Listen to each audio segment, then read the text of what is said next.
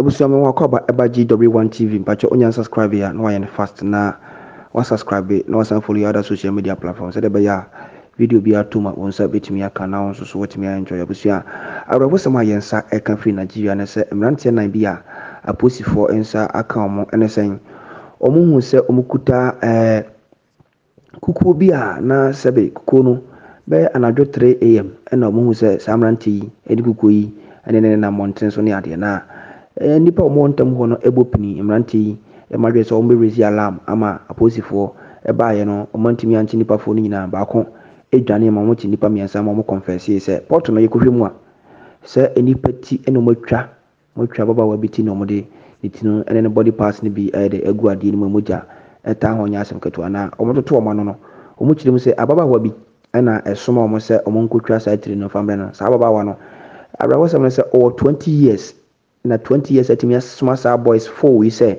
omo nkotwa tiri no emfamra na ono so mfanya no ma na hwe mu esikaduro ya na emrante ne pese omode ayino ekokoye na nipa ba ko udwane ye omo lonche serious one anya se keto nyamenta de omo saka brante na omo so ababedi aban se mo one of the Nigerian state division na simply because some people want to get rich quick, but some of work can another na abusia yanko na yanko hesa de video ne de emrante no because this can only be described as the superlative degree of callousness.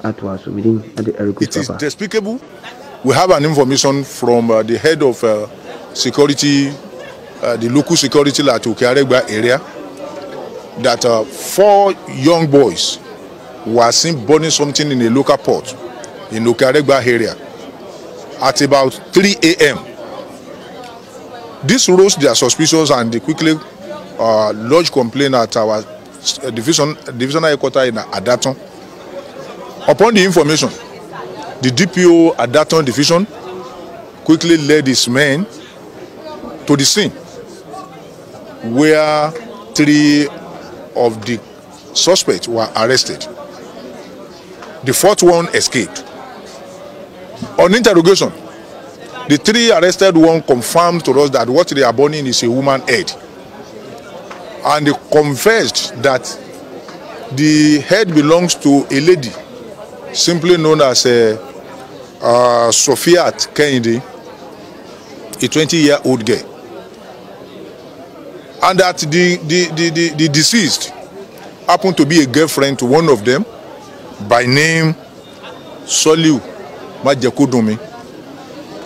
It was this Soliu that lured the girl to an abandoned building where they squeezed the neck of the victim, and after killing her, they used a cutlass to cut off the head. After cutting off the head, they packed the remaining dismembered body of the victim into a sack and dumped it in an uncompleted building.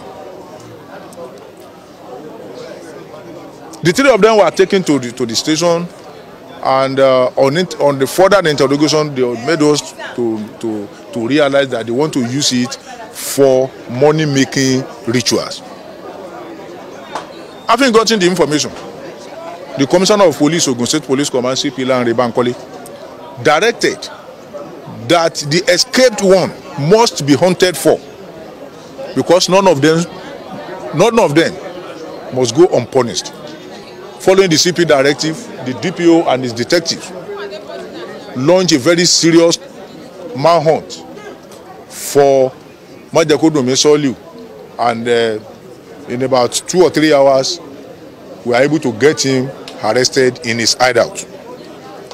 The 4 of them, they are here. They have confessed to the crime. The pot you are seeing in front of them, that is the pot they use in burning the head of that innocent young girl who was cut down in her prime, simply because some people want to get rich quick. It's a very, very disturbing incident, because this can only be described as the superlative degree of callousness. It is despicable, and It is barbaric. At this time, this jet age, for somebody to still have it in mind that until they use the life of a human being like them before they can get money.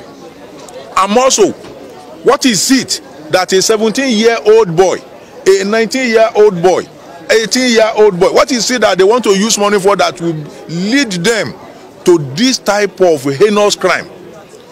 Is still beyond the comprehension of any normal human being. I want to advise that many parents have failed in their responsibility.